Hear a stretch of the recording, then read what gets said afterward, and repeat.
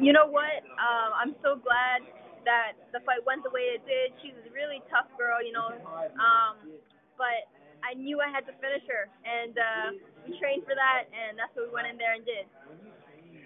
Was it strange for you? Did you get flashbacks to that first fight? Because there was the armbar attempt, I think, around the third round.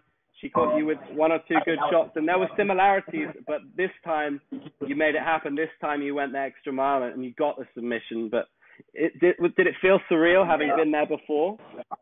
Oh, sorry. You know what?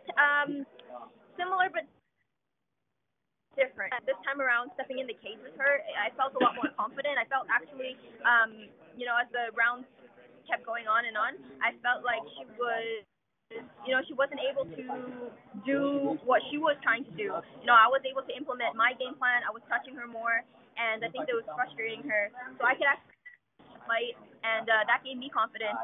So yeah, I'm looking forward to the trilogy. How much did it mean to you that you won it by submission? Because her escape from the armbar last time was kind of superhuman.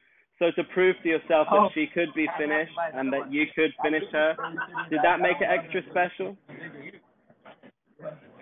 Definitely. I mean, I think that you can tell that, both of us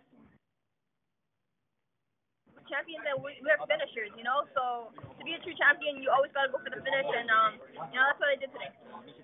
Were you worried that you might get in trouble with the referee for the suplex at all? No, I knew that it was a completely legal suplex because I picked her up and I dropped her front side. I didn't throw her over my shoulder, and she landed on the back. So I knew that it was completely legal. We trained for that. So what's now for you? Are you going to enjoy some time off for a while? Or are you looking to defend again at atomweight, or is it straight back to strawweight to have another go? You know what? I would love to have my next fight at strawweight because my goal is to get the strawweight belt and become double champ. So that's that's what's in the works. But for now, I'm gonna enjoy a nice vacation.